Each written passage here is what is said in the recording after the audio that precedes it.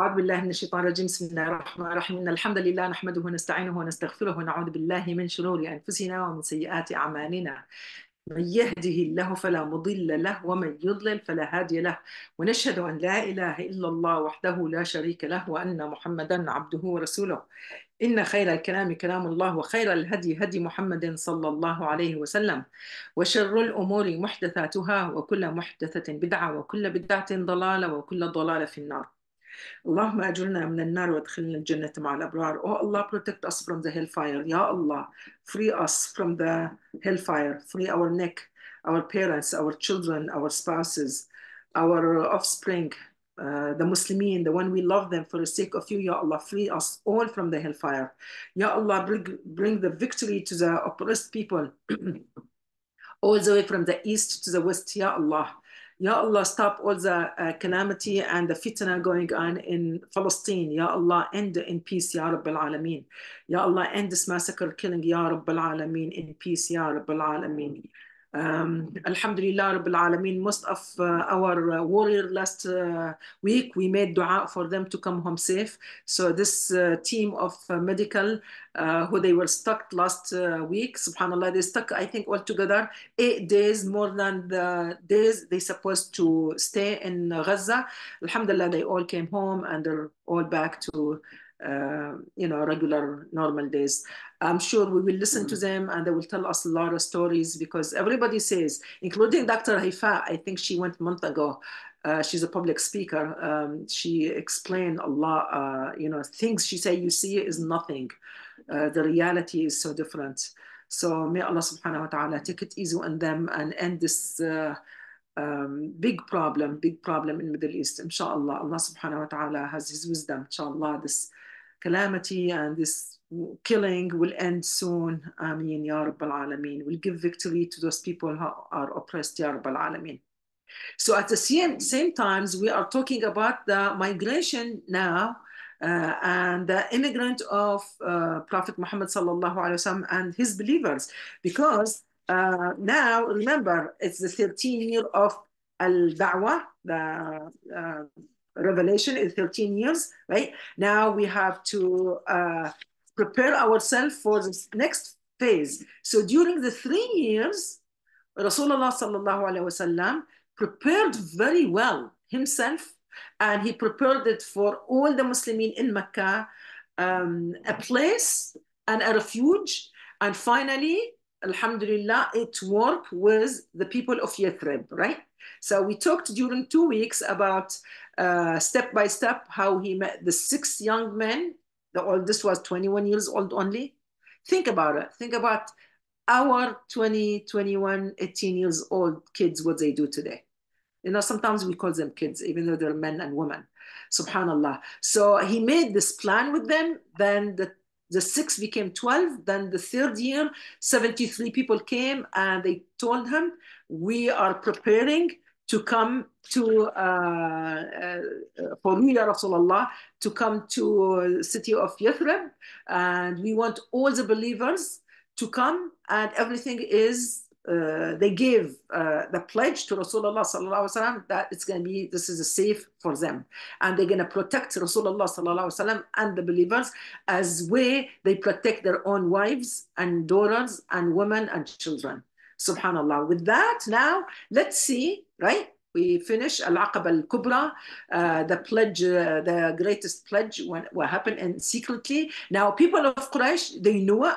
Remember, they captured one of them. They captured As'ad bin Zurara, one of the people of Medina, who signed the agreement with Rasulullah sallallahu alaihi wasallam. They brought him to Mecca. They beat him up till the death, till Abi Sufyan and another 2 people named Uthman bin Mad'un. And he said, we do business to Medina, and when we go to Bilad al-Sham, to Syria, we pass this Medina, and the only one who protect our caravans from thief and stealing is this man, Asad. So how could you do that? If you kill him, we're in trouble. So they let him go. Subhanallah. Anyway, now, what is the plan of Rasulullah sallallahu alaihi wasallam? Nobody have any idea about the plan of Rasulullah sallallahu alaihi wasallam. All this meeting in secret, only Abu Bakr as-Siddiq, Umar ibn al-Khattab, Uthman, and Ali knows. Assalamu alaikum. Look at this beautiful face also. MashaAllah. Walaikum salam wa So, rahmatullahi. yes. So imagine now, this is all secret. It's not like when Rasulullah sallallahu alaihi wasallam comes back home, he gathered the believers around him. Tell him, don't worry about it. I got this one. I got this one. I'm planning this. And no, himself, he did not know how this moving to the city of Medina was safe with all these believers, men, women, children. He has no idea. And last week we talked about one individual family, what happened with them when they tried to leave, right? Which is Abi Salama, was his beloved wife Salama and their baby Salama. What happened when they start to move? You know, the family came, they said, hey, Abi Salama, okay, we understand you wants to go, you know, obey Rasulullah and run away to the Yathrib, but we're not going to let you have our daughter with you. And they fought over her and they fought over the baby and she cried 1 year and we know the story. Then finally this man who is honorable, he's not Muslim yet, who is honorable, met her walking by herself 5 kilometers. That's going to take her 10 days minimum if it's walking. And it's unsafe, right? He will offer her to ride his horse and he will walk behind her. And she reached a city of Medina. He leave his animal with her and he walked back home.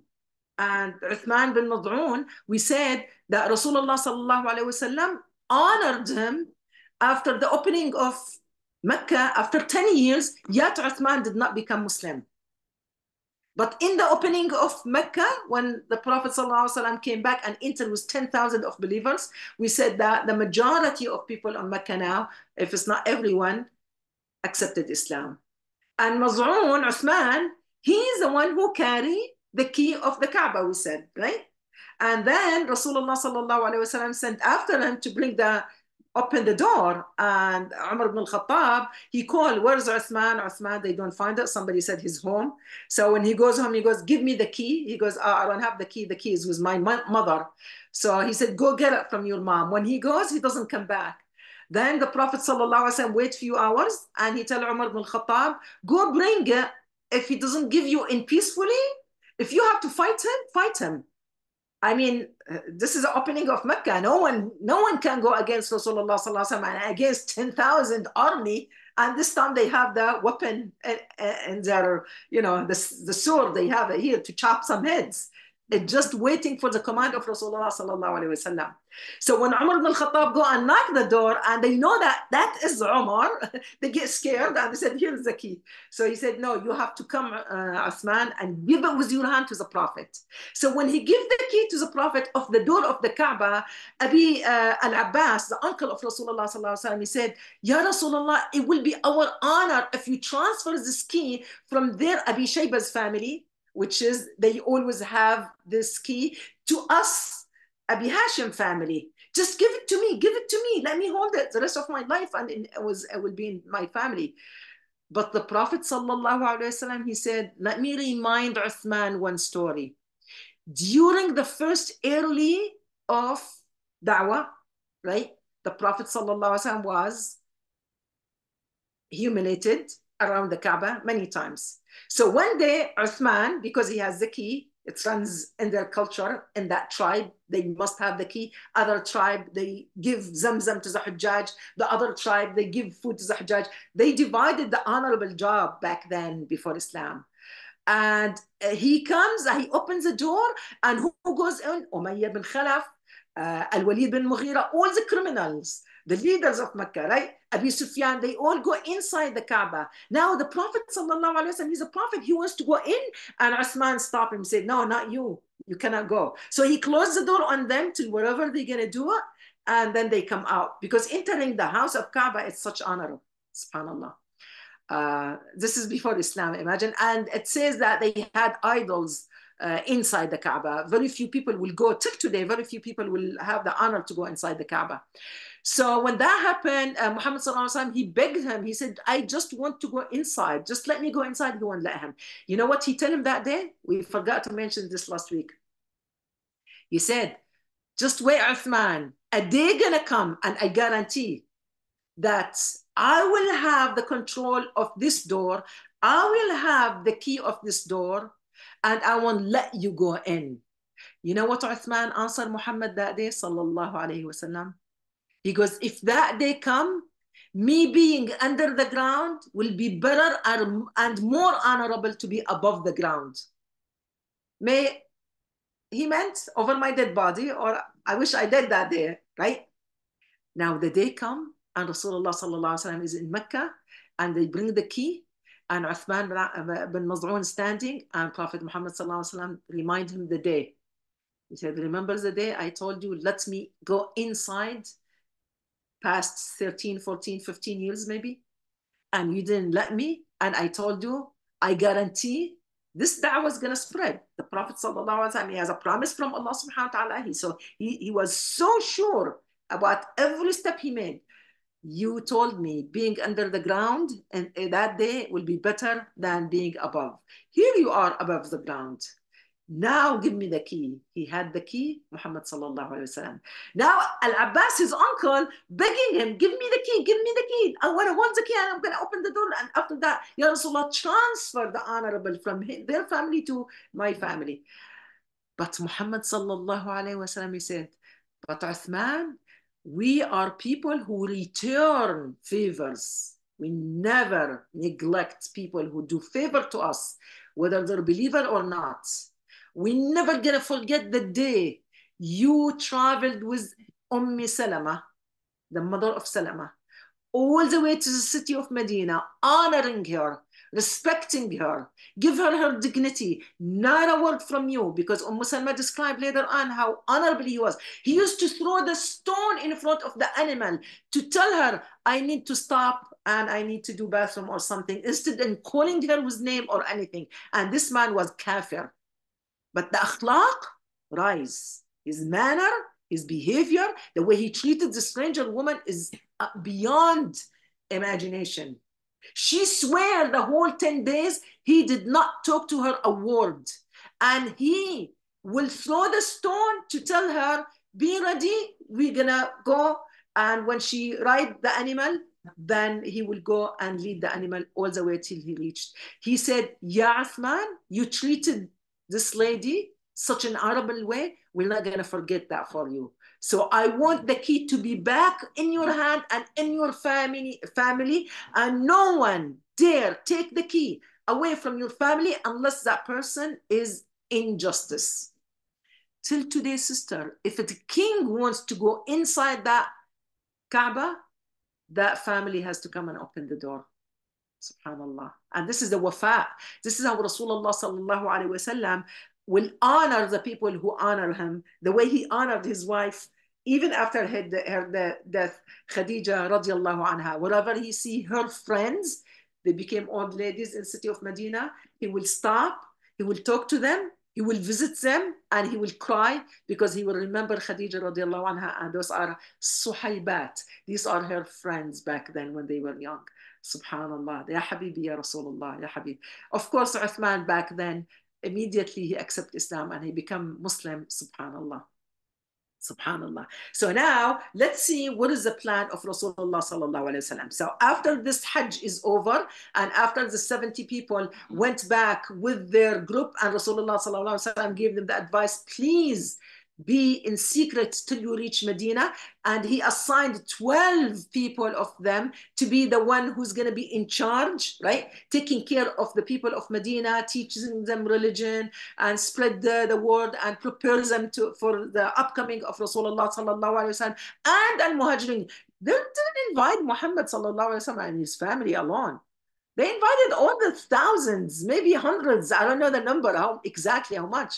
They all have to come. And do you think these people, when they come as refugees, they're going to bring their wealth with them? They're going to bring their furniture with them? Let's see. Now, today we're going to see Mus'ab. Not Mus'ab. Mus'ab is a Safir, the first Safir. Suhaib. Suhaib al-Rumi, we call him, right?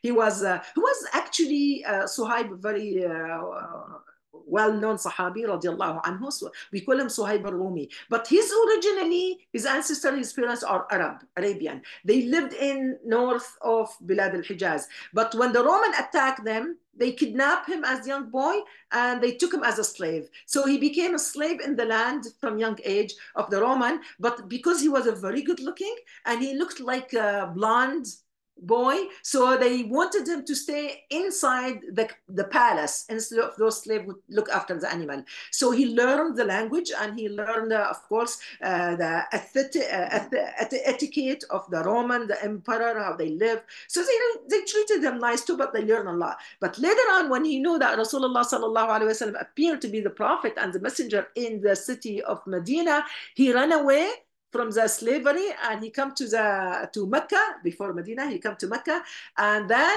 everybody will call him Sa'luk. Sa'luk mean, we don't know who's your family, you were a slave, you have nothing, you got no skills, you don't even speak Arabic good. So they called him Suhaib al-Rumi, the Roman. So, but Suhaib was a smart boy. I mean, someone who grew up in a palace, like Musa alayhi salam, he grew up as a young boy in the palace of Pharaoh. So look all the talent and the skill he had later on. So the same this young man. So he had all this talent. So he learned the business very fast and he became within the 10 years of being in Mecca, he became very, very wealthy. So this story also, when Rasulullah sallallahu alaihi wasallam decided to allow the people to leave, he gathered together with them and he told them, now I have a plan for you. What is the plan, Ya Rasulullah? We're going to do hijrah. I found the city of Yathrib. It's a safe haven for all of us. We're all going to go. Oh, Ya Rasulullah, why you don't go first? So this way we know that you are in a safe hand. You go first, take your family. And he had no family, just Fatima left, right? Zainab married and Kulthum married and Ruqayya married. So Fatima with him. So Ya Rasulullah, just go you first. He said, no, I want all the believers go ahead of me. I will be the last person or the last one to leave because he has to make sure that all the believers ahead of him, the Muslimin, reach the city of Medina before him. Habibi Rasulullah. Which general and leader will do that if any country get hit by their enemy or they're in dangerous? Who leave first? Who will hide first? Who will be on the plane first? You think we're not gonna answer. But here Rasulullah sallallahu alaihi wasallam did the opposite. Now Umar ibn al-Khattab, he picked up himself because he told them, now you could start doing your hijrah the way you think it's safe. Just be careful because when people of Quraysh gonna find out that you're leaving, now everybody knows the plan. Be careful. They might attack you. They might, look what happened with Salama immediately. So they prepare themselves for that. So when Umar ibn al-Khattab decided to go, more than 20 family with their wives and children, and they have a lot of babies, and they don't have any support. So he got them together with Umar. Why? Because people of Quraysh cannot mess with Umar radiallahu anhu. So on their way, one of those people, forget his name, I think Akif, Abi Fir'aun Mecca, we said, Abi Jahl come after me, goes, come on. Akif, I believe his name. If I'm wrong, ya Allah, just somebody.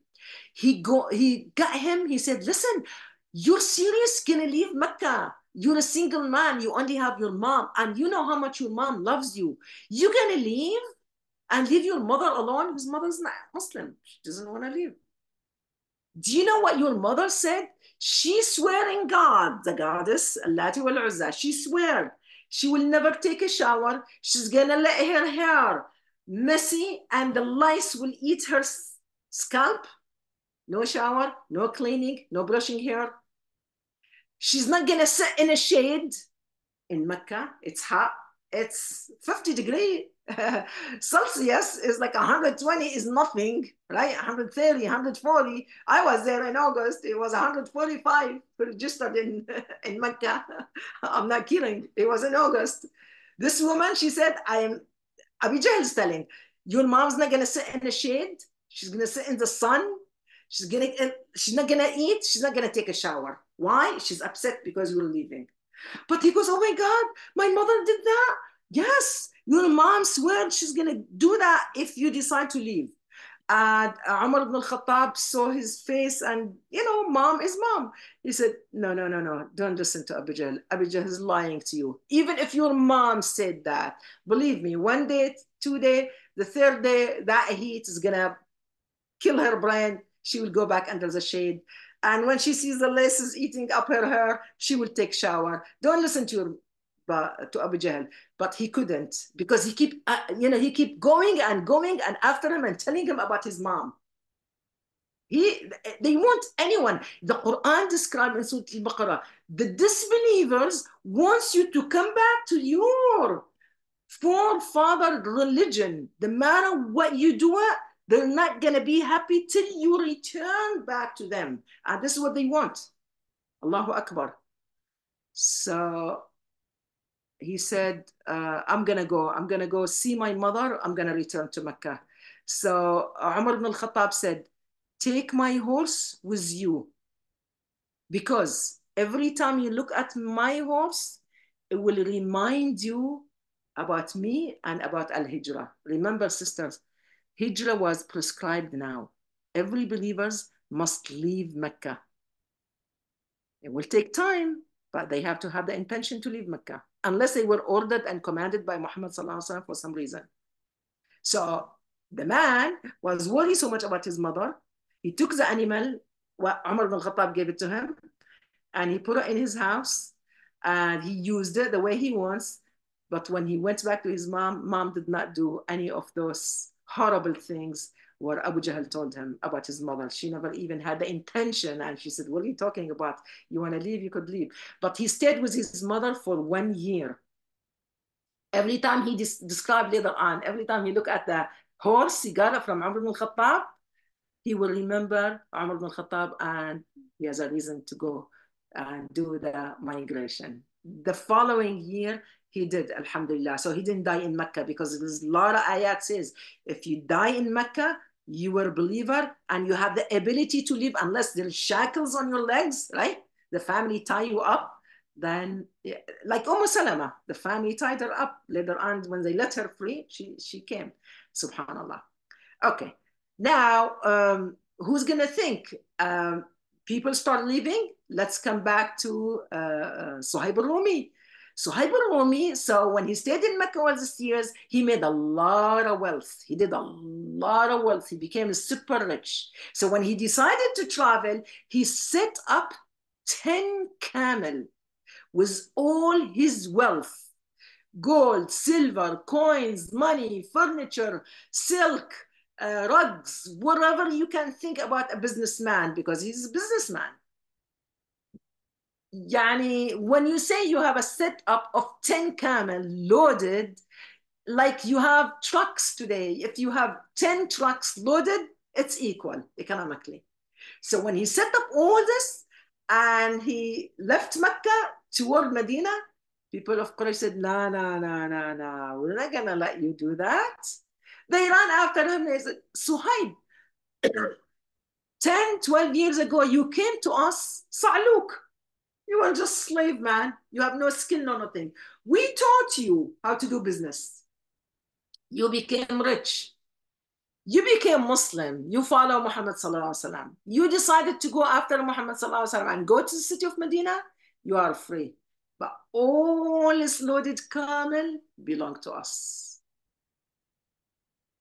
Or we will kill you. He told them, no, don't kill me. I gotta go. What does it take? What does it take for me to go? Oh, we needed all your wealth. Give up all your wealth. He goes, I will give up everything but except 1 camel. At least I don't have to walk. They said, no, we need the 10. Not only that, we need, if every gold or treasure you have more, you couldn't carry it at home, you have to tell us where, we have to find it, or they captured him as a hostage. And he told them, go to my house, dig the ground, there is gold containers, he buried. They went, they found it, they came back. Then it says he has a nice burda. Burda in Arabic is like, those shuyukh They have the gillabiya, then they have the abaya. We call it abaya, like sometimes see-through, beautiful, is designed. That's burda. He has a beautiful burda made in Persia, says, specifically for him. They said, we need your burda. That's too expensive to go with you. And Suhaib said, Wallah, I only left with my one piece of galabiya, nothing in his hand. So he went. And after he reached city of Medina, and after Muhammad sallallahu alaihi wasallam met him, he told him, Rabih al-Bay' ya Abu Yahya. His nickname is Aba Yahya, the father of Yahya. That tijara, you did that business with Allah subhanahu wa ta'ala. You gave up your wealth for the sake of Allah subhanahu wa ta'ala. Who's the successor here? You, because Allah subhanahu wa ta'ala gave you paradise.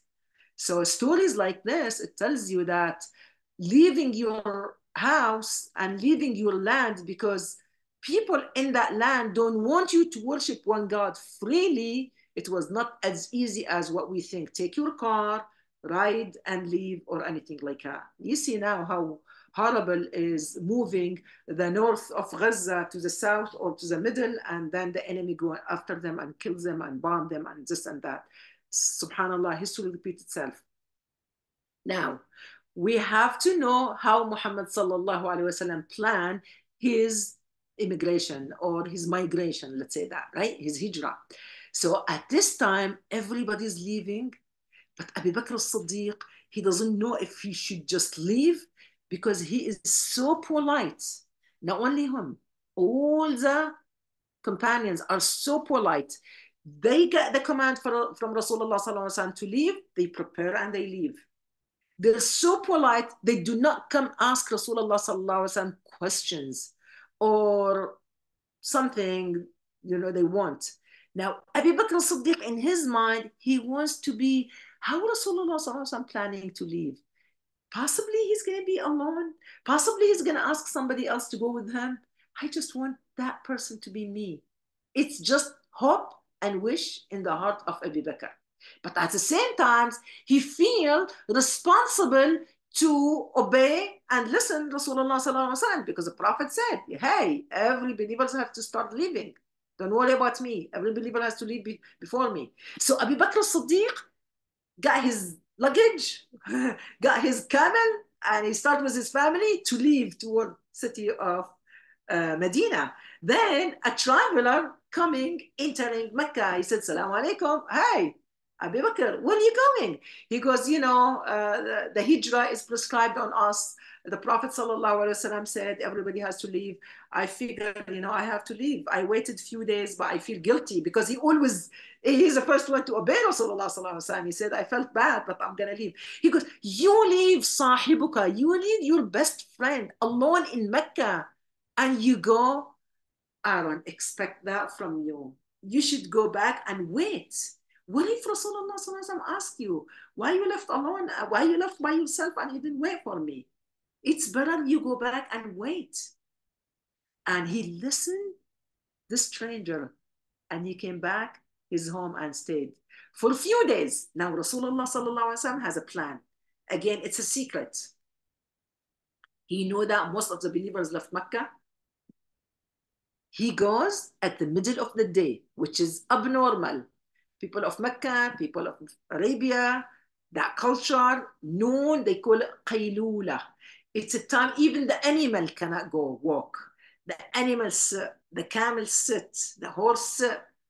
Everything calm down. The midday is extremely hot. No one will leave the house. It's time to take a nap until the heat goes down. At that time, Prophet Muhammad leaves his house and he knocked the door of Abu Bakr. Abu Bakr as-Siddiq, his house, he has his two daughters, and he has his father, and he has his wife, maybe their children. And he goes, who possibly will knock the door at this time? He come open the door, he see Rasulullah sallallahu alaihi wasallam. He said, Ya Rasulullah, it gotta be so important for you to come at this type of the weather, to come visit. He goes, yeah, Abu Bakr, anybody in the house? He goes, yeah, my family is in. He goes, no. Tell them to go out. Tell them to go out. I need to talk to you alone, you and me. He goes, no, Ya Rasulullah, I trust my family. You could say whatever you want to say in front of them. He goes, no, this is too deep secret. I don't want anyone to know what I'm going to tell you. He said, okay. So Abu Bakr as-Siddiq, he go, I asked the family to go and leave. I guess they don't have mansions. Like, okay, let's go second floor. Nobody's going to hear you talking, right? As rich as Abu Bakr as-Siddiq, right? So the family leave, and Abu Bakr as-Siddiq bring Muhammad sallallahu alaihi wasallam, and he tell him, I have a plan. Allah subhanahu wa ta'ala commanded me. Jibreel alayhi salam came. He said, you have to take Abu Bakr as-Siddiq as a friend with you. Don't go alone. You and Abu Bakr have the permission to leave. And you can obviously leave tonight. Make the plan to leave tonight. So Abu Bakr as-Siddiq, he goes, I was so happy. He started crying. He started crying from happiness. How could you be happy to leave your home? You don't even know where you're going to go. I mean, you're excluded from this. You know, that type of joy. He forgot the whole horrific thinking you're leaving your town one way with no money, with no business, with nothing, to place you don't know. But all his joy is he's going to be with Rasulullah sallallahu alayhi wa sallam. Habibi ya Rasulullah ya Abu Bakr as-Siddiq. Sahib Abu Bakr as-Siddiq. So he's so happy. He said, obviously, he goes, Ya Rasulullah, I prepared 2 horses, one for me, one for you. I was waiting and hoping you will come ask me.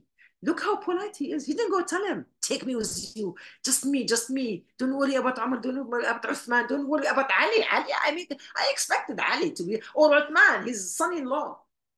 No, he said, it's you, Ya Abu Bakr. Oh my God, I already prepared. He said, I've been well feeding this 2 horses. I already hired somebody who know a secret path the Arabian don't know to take us from Mecca to Medina. I hired them already and I told them, but they're all waiting for my fingertip. So when Ya Rasulullah, let me know. So he tell him, it could be this evening. So the Prophet leave. Then he comes back. He said, no, Abu Bakr, it's not this evening. It's going to be tomorrow. He goes, why, Ya Rasulullah? Why are you going to wait? Why are you going to wait? He goes, I have to wait because the people of Quraysh, I have amanat. They gave me their valuable item in my house because he is a trustworthy, the only one in the city of Mecca. He have them in his house. Ya Habibi, Ya Rasulullah, these people wants to kill you. These people are throwing you out of your town. You're worried about their trust. You're holding their trustees in your house. You're worried you're going to return to them tonight. He goes, Al-amana, Ya Abu Bakr, Al-amana. This is trustworthy. I'm not going to treat them the way they treat me. I got to go back home. Maybe I will assign Ali radiallahu anhu, right, to do that for me. But he has to know which item to which family. He comes home, he called Ali radiallahu anhu. At this time now, Ali is 21 years old. When Ali radiallahu anhu, the first one who gave the pledge to Rasulullah sallallahu alaihi wasallam, when Muhammad sallallahu alaihi wasallam gathered his entire, maybe more than 100 plus members of Bani Hashim, including his uncles, and their wives and their children and their sons, all together. It's a big family. Ali radiallahu anhu, the only one who got up when Rasulullah sallallahu alaihi wasallam told them, I am a messenger, Allah chose me, trust me, follow me, believe in me, and Allah subhanahu wa ta'ala will uprise you over this Arab. No one. Abi Jahl, his own uncle, that day he got up and he cursed him. He said, what? Why God will choose you, not me? What's so special about you? You're a liar, right? But Ali radiallahu anhu, he got up and he said, Ana ubayu'uka. I believe in you, Ya Rasulullah. You are the messenger of Allah. And he shook his hand at the age of 10. The uncles and the rest of the cousins, they made fun on him. He said, oh, you're doing a pledge with 10 years old boy. Let's see who's gonna do for you. Now, another 10, 11 years passed. Ali radiallahu anhu take upon him to return all the amanat, all the trustees to their people. Not only that, look what Muhammad sallallahu alaihi wasallam says. Ya Ali, Jibreel alayhi salam came and he told me, there's a plan in the Dar al-Nadwa, you know that, we call it the White House in Mecca, where they meet the leaders, the criminals, and they plan what's going to happen. They got the plan And they talked, but Jibreel alayhi salam told Muhammad sallallahu alayhi wasallam their plan in detail. What they got together, they said, okay, all the Muslimin left. Some daughters of us left. Some wife of us left. Some son of us left. Who's in the city now? We only have Abu Bakr as-Siddiq, Muhammad, and maybe few family of Rasulullah sallallahu alaihi wasallam or few family of Abu Bakr. What are we going to do with the plan? The plan what? They came with a three solution. Whether we're going to jail Muhammad sallallahu alaihi wasallam, put heavy chain on him so he can't move. Then look, Al-Abbas is not with them, because when they make their plan, how dare they are, they cannot have anyone from Bani Hashim with them, because they know Bani Hashim, even though they were not 100% Muslim, not even 10% was Muslim back then, they offered them Shi'ab Mecca and protected them. They left their rich town area and they came to this valley and they protected them for 3 long years, Muhammad sallallahu alaihi wasallam and the people. And those Bani Hashim were not Muslim back then. Remember, Abi Talib was not Muslim. No, no, no, no. If we do that, Bani Hashim is going to get very mad at us and it's going to be blood. They're not going to allow us to chain Muhammad sallallahu alaihi wasallam in his house. Number one. Number two, okay, we're going to throw him, exile him to a different town, different area where we're going to put him on a horse and drive him somewhere and throw him there. They said, no, no, no, no, no. The whole Arabian around us will make fun of us and they will say one of their son, Arabian, abandoned him in the desert. That's not going to happen. What is the third solution? Oh, we're going to kill him. But who's going to kill him? If Bani Shayba kill him, then Bani Hashim is going to say, hey, one blood by blood. You cannot kill one of our son and we're going to kill you too. Who's going to kill him? Oh, this is where Iblis come in person and he sit with them and he gives them the idea. He said, listen, if you're going to kill him, it's not one man going to go kill him or two from two different tribes. No, you have to select your young men from every tribe and every corner of Mecca and participate in this action.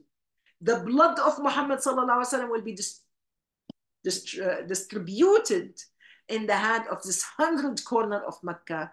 So people of Quraysh cannot do anything.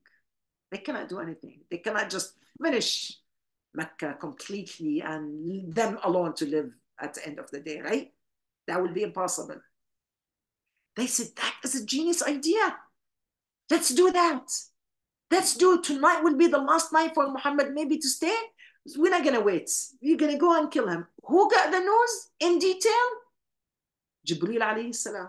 Allah knows, and the angels. Jibreel alayhi salam come to Muhammad sallallahu alaihi wasallam and he tell him, this is the plan. Think about prophets, how their enemy planned the same way. Think about Isa alayhi salam, how the enemy of him, the children of Israel who disbelieved in him and the Roman plan to come and crucify Isa alayhi salam that night. Same with Muhammad sallallahu alayhi wasallam. So the story of this, the messenger of Rasulullah, or the messenger of Allah subhanahu wa ta'ala, they have such a similarity in their stories, similarity in their suffering. So Muhammad sallallahu alayhi wasallam, he says, they're gonna plan, they're gonna have 100 men come and surround my house. How I'm gonna leave my house safe? You know what he asked? Ali radiallahu anhu, the 10 years old boy, who you made a covenant with him. Who, let's see what he's gonna do for you. He asked him, Ya Ali, I'm gonna ask you something. Whether you accept or you don't, let me know. If you're not comfortable with this idea, let me know. How about you stay in my bed? You take my place. You wear my burda, again, my abaya, put it on you, sleep in my bed, in my house. After you return all these items to their people tonight, go back and sleep, and I will be with you. Then, at the middle of the night, when all these 100 men surround the house, I will leave. I don't know how, but I know I'm going to leave safe. And they're going to come attack you to kill you. Would you accept that? Of course, Ali radiallahu anh said, Fidaka ummi wa abi, ya Rasulullah. I sacrificed my, I mean, if the Arabian says, I sacrificed my parents for you, it's more heavy than saying, I sacrifice myself to you. Because the individual is supposed to love your parents and sacrifice for your parents. Now he's going to put his parents to sacrifice for the sake of Rasulullah sallallahu alaihi wasallam. Fidaka ummi wa abi, ya Rasulullah. Of course, I will do it. If I'm dead, I'm dead. I will do it. He said, go ahead. And the night come, and Abu Bakr as-Siddiq waiting in the middle of the night when Rasulullah sallallahu alaihi wasallam reached his house. He cannot come out. So the plan of Quraysh, the plan of people of Quraysh is well done. They call 100 strong men. They have 100 swords together collectively. They supposed to attack Rasulullah sallallahu alaihi wasallam when they know that he is sleeping, deep sleeping now, middle of night, whatever. And that's when they're going to open the door and go attack him and kill him. This way the blood of Rasulullah sallallahu alaihi wasallam is distributed. While they were doing that, Muhammad sallallahu alaihi wasallam, he got up, he's standing next to Ali. He put Ali in his bed. He covered them. He said, just keep make sure that you cover your face with my burda. So when they see you, they know, that's me. That's Muhammad. That's his abaya. Everybody know his abaya, his burda, right? He said, okay, Ya Rasulullah, I'll do it. While he's there, Prophet Muhammad sallallahu alaihi wasallam, he looked from the thuqab, he looked from the hole, and he sees as far as he can see around his house, all men standing, eyes open, ready with their sword. I guess Jibreel tell him what to do. Jibreel alayhi salam tell him, take handful of turab, open the door, take handful of dirt, and one of the narrated says, throw it in the air, and that will make them blind. But you have to do something, Ya Rasulullah. Allah subhanahu wa ta'ala can blind them easily. But just like when Maryam, peace be upon her, right? When she was asked while she's going to get delivered to the baby Isa, what did angel told her? Don't cry, don't be sad. Shake the palm tree. Really? A woman giving a birth gonna shake the palm tree. You can't even shake the pipe of the IV you have at that moment in the hospital. Now you're gonna shake palm tree for the rotab, for those dates to follow on you, ya Maryam. No, you do your part and see how Allah subhanahu wa ta'ala will make the palms fall of you, ya Maryam. Same here with Rasulullah sallallahu alaihi wasallam. Pick up handful of dirt and throw it in the air. And that's exactly what he did. He opened the door, he took a handful, and he read, وجعلنا من بين أعوذ بالله من الشيطان الرجيم from Surah Yasin وجعلنا من بين أيديهم سدا ومن خلفهم سدا فأغشيناهم فهم لا يبصرون. We made like a sed, like a veil put on their eyes. They can't even see you. So he threw that. He read this ayat from Surah Yasin, and Prophet Muhammad sallallahu alaihi wasallam walked. And when he walked, he went to Abu Bakr as-Siddiq's house at night. And now let's come back. The story was Ali. Now the men standing, it's almost the middle of the night is gone. A guy passing, he saw the Prophet Muhammad sallallahu alaihi wasallam walking. He saw him. He knew that's Muhammad sallallahu alaihi wasallam, but he's just one of the people, the regular, ordinary people of Mecca. And he saw this men standing with a sword, and he talked to them. He said, "Hey, what are you doing here, everybody?" They said, "Oh yeah, you don't know our plan. Our plan is to kill Muhammad." Muhammad, I just saw him with my eyes a few minutes ago, walking away. See, this is no, it's not. We're standing here watching him. He said, I'm going to say, La hawla wa la quwwata illa billah. Are you crazy, guys? I saw him. I know what I saw. They said, okay, let's open the door and see. No, nobody passed from here. They grabbed the door of the room of Rasulullah and they opened the door and they saw this man sleeping and he has the garment on the top of his head. They said, that's it. And the minute they pulled the garment away from his head, they saw the face of different between 53 years old man, Rasulullah sallallahu alaihi wasallam, right? And what's his name? 21 years old, Ali radiallahu anhu. And who doesn't know Ali? And Ali got up because, where is Muhammad? He goes, Muhammad left. I'm here. Where did he go? I don't know. Not even Ali knows. He doesn't know. And of course, they go back to their club. They tell their, the planners, look what happened. We failed you. I don't know how Muhammad sallallahu alaihi wasallam slipped from our fingers, right? Just like that. They said, oh, where is he going to go? His best friend's house. Let's go to the house of Abu Bakr as-Siddiq. Now, people of Quraysh are crazy. They're so disappointed. They thought tonight is a night where they're going to see the dead body of Muhammad sallallahu alaihi wasallam, Habibi ya Rasulullah. They go knock the door of Abu Bakr. Abu Bakr and Muhammad is gone. Who opened the door? Asma radiallahu anha, the oldest daughter of Abu Bakr as-Siddiq. And she was pregnant back then, it says. Abi Jahl comes, he said, where's your father? She goes, I don't know. Where is your father? Is your father with Muhammad? She goes, I have no idea, I don't know. It says he slammed her face, he made her bleed, and he knocked her down on the floor. But alhamdulillah, she didn't have miscarriage. And they go crazy. They come back to the meeting area, and they say, now what are we going to do? We just left Muhammad. We lost Muhammad sallallahu alaihi wasallam. What are we going to do? How are we going to find her? What is the plan? They're sitting there. They said, the plan is we have to make a prize for the head of Muhammad sallallahu alaihi wasallam, live or dead. 100 camel. Isn't that 100 men supposed to kill him? Now the prize is 100 camel. 100 camel? Like 100 Mercedes? Really? That's very expensive reward. Whoever come with the head of Rasulullah sallallahu alaihi wasallam or bring him alive, this is the price. Now, people of Mecca, outside of Mecca, they spread the news all over. It's just like wanted. You know how back then in Texas, they used to have this wanted. They put the picture and they put the prize, right? Or this cowboy will go out. They don't care. Who's this person? I don't know. But if I saw him, I have the picture. He must be in one club drinking. They'll get him and they get the prize. I mean, a lot of movies done like that, subhanAllah. This is now Muhammad sallallahu alaihi wasallam wanted life or dead. Now, all these young men who they don't care about what's the people of Quraysh fighting for, what's Muhammad sallallahu alaihi wasallam da'wah is about, money, greedy, youth, young. Everybody said, we're going to do it.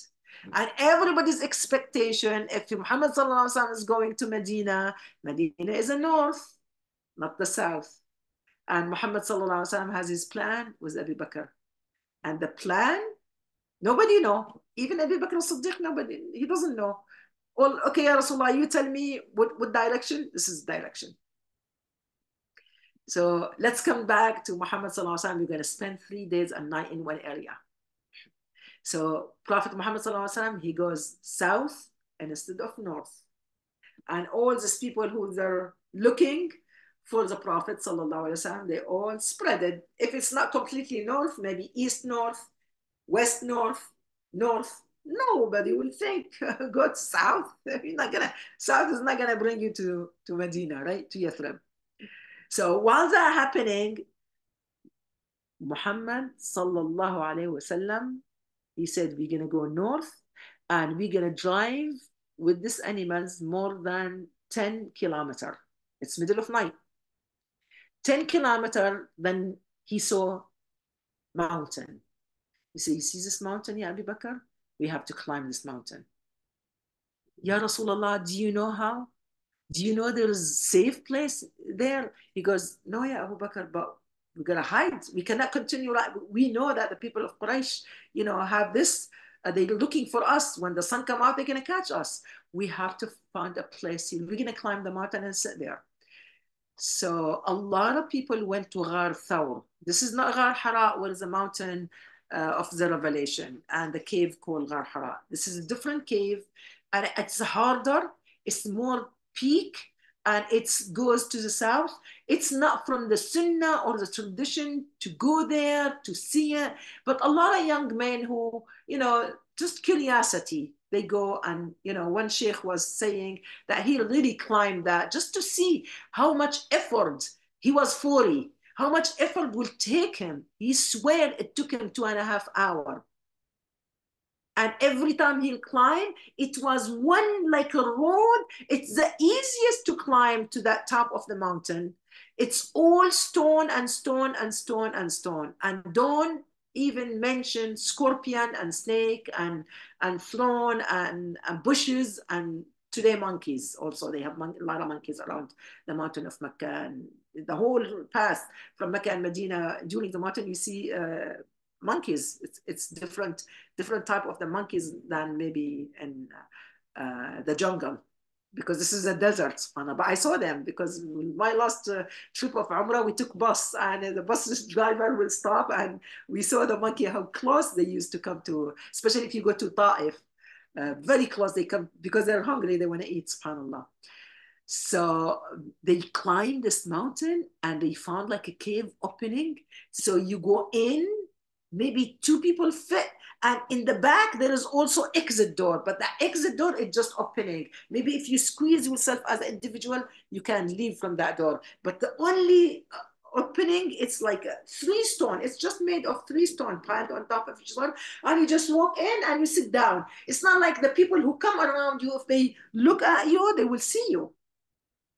So they want to go there and rest. But before they enter, Abu Bakr as-Siddiq told him, Ya Rasulullah, hold on, don't go in yet. Let me go in first. Let me see if there is any snake, scorpion, maybe animal, maybe wild animal, or because, you know, they're hiding. Maybe they're in the cave. I gotta make sure you safety, Ya Rasulullah. He goes in and he closed every hole he find it, whatever rags he has it with him, and then he told Rasulullah, come in, it's safe. And he goes in, he said, the Prophet put his head in the lap of Abu Bakr, and he go into deep sleeping.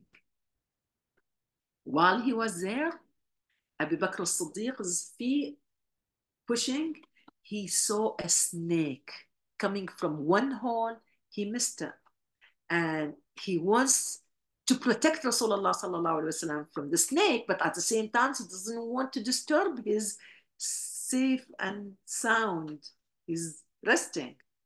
He goes, I put my hand in the hole when I saw the snake peeking. When he put his hand on the snake bit him.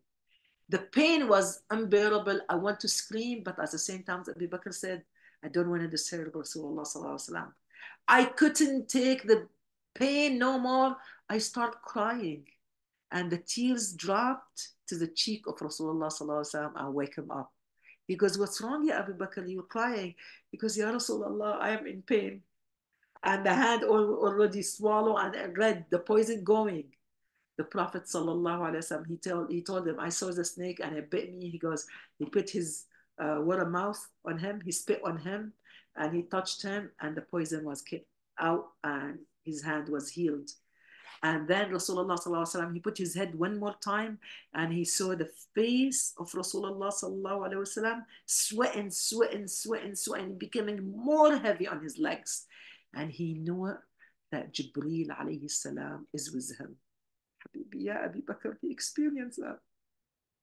He said, I know Rasulullah engaged with the messenger, Jibreel. When he finished, do you know what surah revealed on him? Right there. Anybody have any idea? Right there. They're in the cave, the first night. Surah Al-Qasas. Ya Habibi, Ya Rasulullah. Why Surah Al-Qasas? Qasas means stories. Allah subhanahu wa ta'ala wants to tell stories to Rasulullah sallallahu alayhi wa sallam. And in the beginning of Surah Al-Qasas, immediately the story of Musa alayhi salam. And he tell him the story of Rasulullah sallallahu alaihi wasallam, how in ayah 7 Surah Al-Qasas, how very similar story. Musa alayhi salam, since he was young boy, just before he was born even, he's supposed to be get killed, right? Because the Pharaoh has the authority to kill every baby born this year. And who's pregnant? The mother of Musa. Ya Habibi, Ya Rasulullah, Allah subhanahu wa ta'ala says, we send revelation to the mother of Musa that when the baby come, let him suckle your milk, let him take your milk. And if you feel scared that the army of Pharaoh gonna come and take that baby and kill him, make a coffin for him, put him in the coffin. And then, okay, up to here, okay, Allah, you told me If I'm scared, I'm going to put my baby in the coffin. Okay, he's alive in my coffin and the coffin next to me, right? I'm going to peek on him. I'm going to sneak. I'm going to nurse him every time. But when the army comes, they're going to see a coffin. Coffin means there's dead body there. That's fine. She could do that much. No. Allah subhanahu wa ta'ala continue telling her, if you scare that the army gonna come into your house and they're gonna see that coffin, pick up the coffin and throw it. Not put it slowly, slowly. Alqihi بالعربي. Hold it and throw it in the ocean. Throw it in the sea.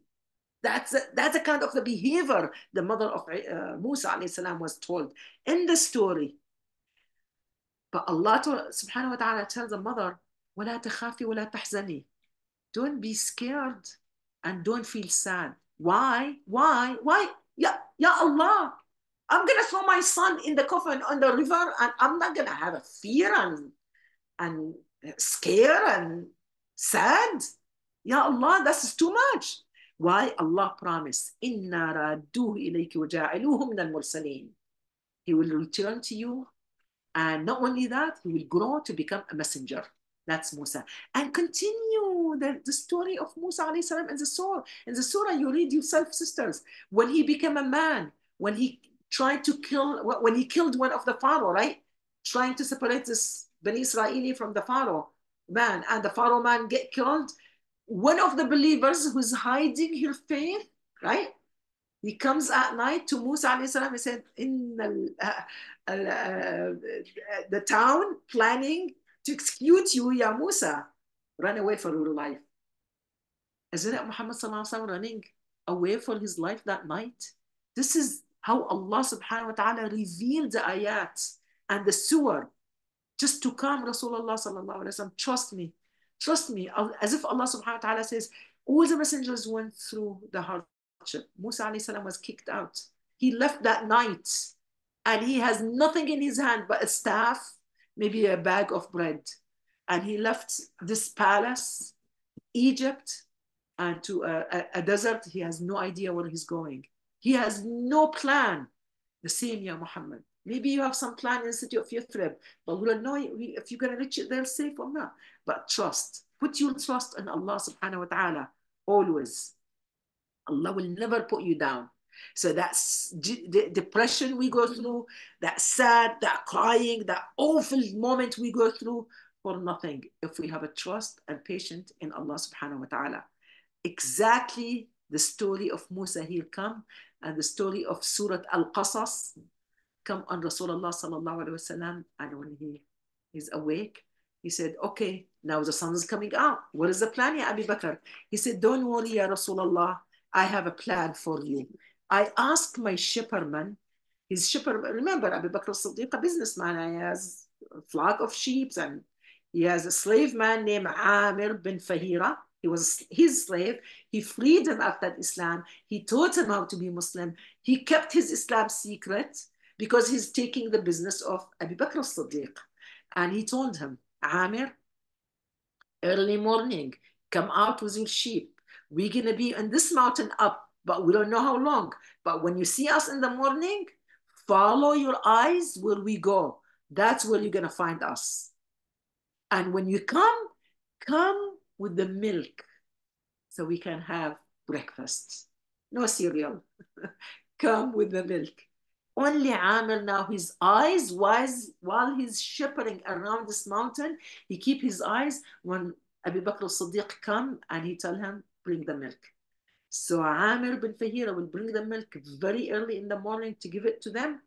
And then when the night fall, he tell, before you take the sheep home, when the city of Mecca almost going to rest and sleep, the night fall in, wait late, and bring another container of milk for the Prophet and for me to have it. And you tell us, you're the spy and the eyes of, for us, tell us what's people of Quraysh planning. Okay, collect the information. Now Amir is secret, he doesn't tell anybody.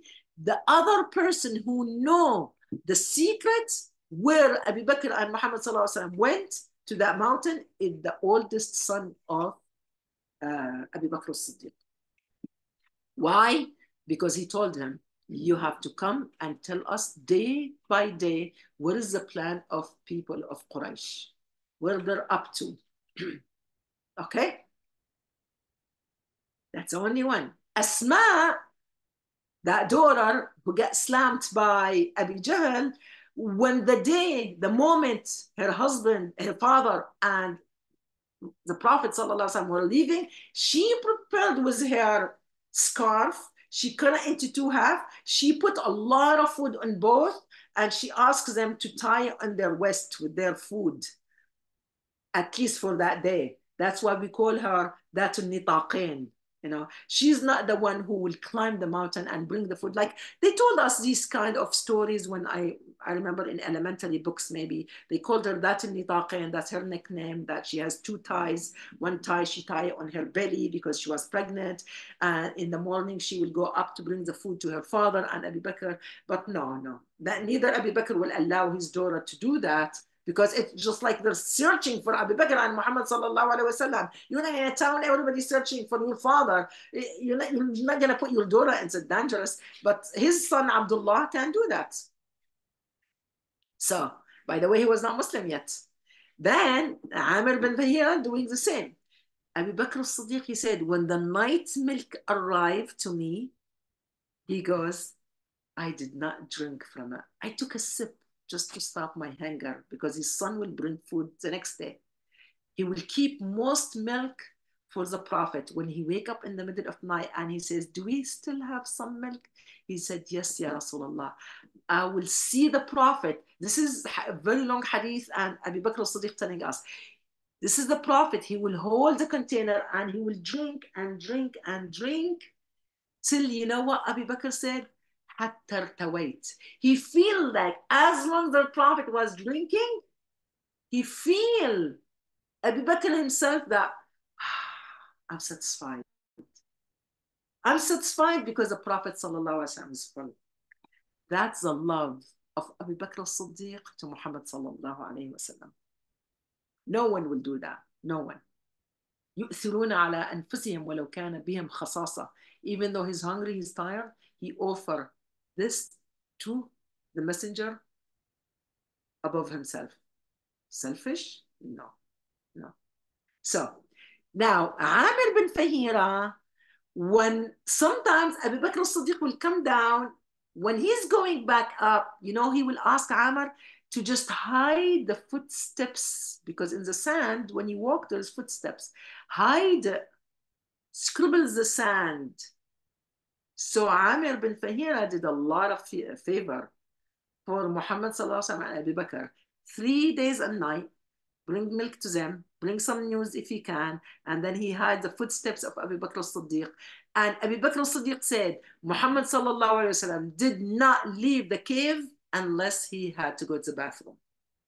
He did not come down to that up and down as Abu Bakr did, because Abu Bakr's eyes was just up and sometimes and down, or he would reach his son halfway to bring the food. Now let's hold on Amr bin Fahira. We're not going to hear his name ever again in the Sirah. The only time you hear his name in the Sirah is one of the Syria, they call it. It's not a real battle, a war engaged between the enemy and the army of Rasulullah in the city of Medina, because later on he come to the city of Medina, right? And he's a good believers.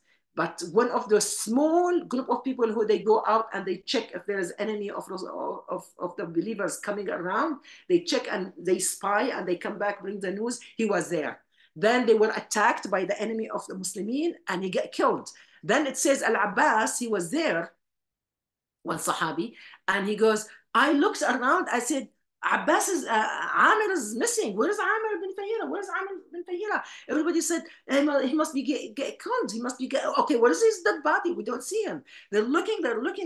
Then he said he saw a cloud going up, and this cloud, it's so moist, and the look, all of them, they saw that the angels holding this dead body elevating to the heaven, and this dead body was washed with the water, and the water was dripping. This is the way Allah subhanahu wa ta'ala honored the dead body of Amr bin Fahira, because what he did to protect for 3 days and bring milk for Abu Bakr as-Siddiq and Muhammad. Sallallahu alayhi ya Rasulullah. How Allah subhanahu wa ta'ala reward his servant in this dunya before akhirah. So now the Prophet sallallahu alaihi wasallam 3 days night done, and Abdullah his son bring him the news. The people of Quraysh almost give up. So every time when people go out, they can't find any spot or any sign of Muhammad sallallahu alaihi wasallam. They come back losers, and every time they have plan, you get the news. Now Abu Bakr and Muhammad sallallahu alaihi wasallam said, Jibreel alayhi salam gave them the permission to leave the mountain and go now from south. You gotta go all the way to Jeddah. May Allah reward Sister Debbie. She brought me a nice, beautiful gift, a book with the plan on the map. One of the scholar, it took him 20 years to make that book. Step by step, he had evidence of the road path Rasulullah and Abu Bakr took from Mecca all the way to Medina. It's a big book in color, beautiful. I'll send you the picture and the name of the book if anybody wants to buy it. May Allah reward you, Debbie. So he said, we went toward Al-Bahr Al-Mayyit, the Dead Sea. And that's all the way going to the west. But Abu Bakr as-Siddiq has no clue this past. He hired a disbeliever man. His name, Abdullah bin Urqat, or Urayqat, that's his name. Abdullah bin Urayqat, right? He hired him, he has his horse, and he knows a path, he paid him, and it's trustworthy. Yes, and that tells you that sometimes you as a believer, you could trust the disbelievers. If you know they're trustworthy, it's okay to hire them to be your leader or your guard, leading to you to some information. It's not leader to follow them as a lead. So Abdullah is going to lead them all the way to Medina, but a very, very unknown, a different path. People of Quraysh never used it before. So during that time, it says they have now 3 horse, and many things gonna happen. I think it's 1 hour past, and I want to take you, and I'm making the story more excitement, inshallah. I hope so. So to just reside in our heart and to become loving Allah subhanahu wa ta'ala and his best Khalifa, the first Khalifa, Abu Bakr as-Siddiq, and how Allah subhanahu wa ta'ala, we forgot to mention the ayah in Surah At-Tawbah revealed that when they were in the mountain the 3rd day, just before they lived in Ghar Thawr, the people of Quraysh, actually, they said, this is the last spot, we didn't see it. They came up with the mount with their horse, not walking. They came up with the horse. And Abu Bakr as-Siddiq was so scared because he's hearing the footsteps of the animal. But the people riding on the top of the horse, if they do duck their head down, they will see the feet of Abu Bakr and Muhammad sallallahu alaihi wasallam. And that's when Abu Bakr was so scared for the life of the Prophet. That's when the ayat came. ما بالك باثنين والله ثالثهما. What do you worry about 2 people here, ya Abu Bakr? Calm down. Allah was us. And the ayat revealed in Surah At-Tawbah how him and Sahib, Allah subhanahu wa ta'ala called صَائِدْهُمَا فِي الْغَارِ. So they were in the cave, and him and his friend. Then Allah subhanahu wa ta'ala put an army, invisible army, in the eyes of those disbelievers who they came to kill and, execute Muhammad sallallahu alaihi wasallam, but they couldn't see it because there is invisible army of Allah subhanahu wa ta'ala. Some people, they say maybe the pigeon made a nest, and a spider came and made the web. So they said, oh, it's impossible anybody will be in that cave. Look at the pigeon. If you read a poem, there's a poem says neither the pigeon, neither the spider web could, seal or protect Muhammad sallallahu alaihi wasallam, but the invisible army. And in the Quran stated that Allah subhanahu wa ta'ala put the army, could be an angel, could be veil.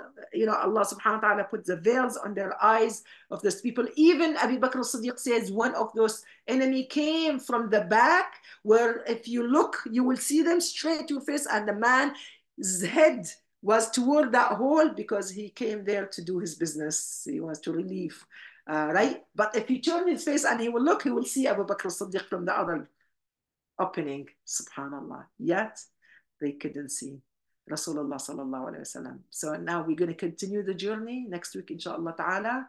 And this journey, it's become very interesting and very excitement. And this is the safety of Rasulullah sallallahu alayhi wasallam we're talking about. Why I ask myself, why Al-Buraq didn't come?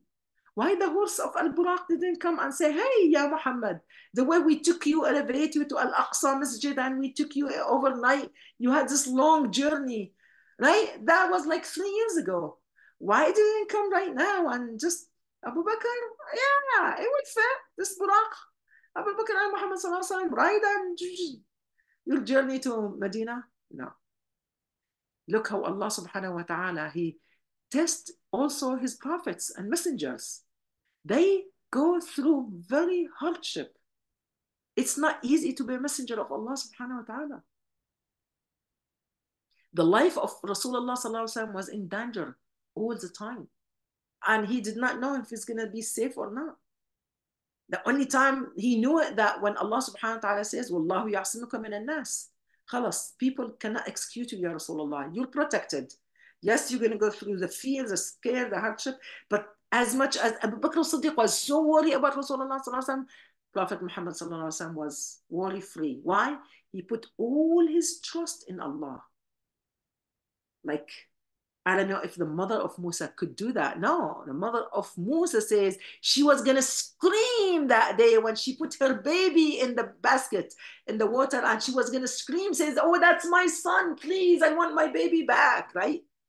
لولا أن ربطنا على قلبها, that Allah subhanahu wa ta'ala says, we made her heart a little bit stronger. We hold it on you, mother of Musa, till all the ladies in the city of Egypt came and to try to feed this baby, because the baby crying, it's in the palace.